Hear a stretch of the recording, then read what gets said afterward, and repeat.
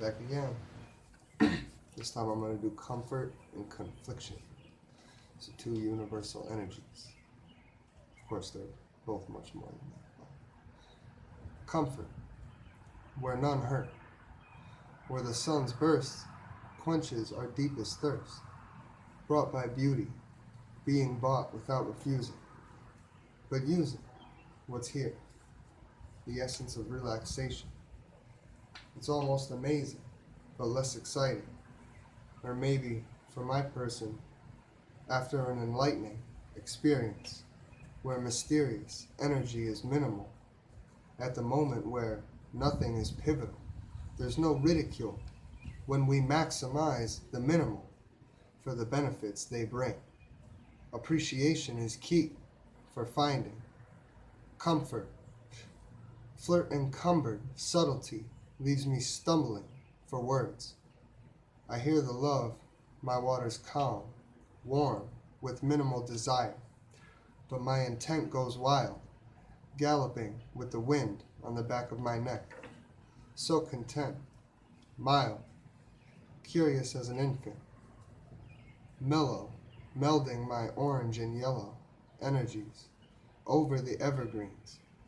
Provided are all of my needs, guided by the calm waters, kindled fire at the shore. I have all the lessons from my fathers, and I'm constantly learning more. Application to use this as ground base and extend an arm's reach. We will learn to teach with a very sensual speech. This must be intentional. I agree it's regressional, but more so progressional. It is through emotions that we experience a festival, though the thoughts that contain them is what we develop devotion to. If we devote to emotions, we can then find what's true. Only then. Next is confliction, the equal opposite. Confliction, an emotion or disposition.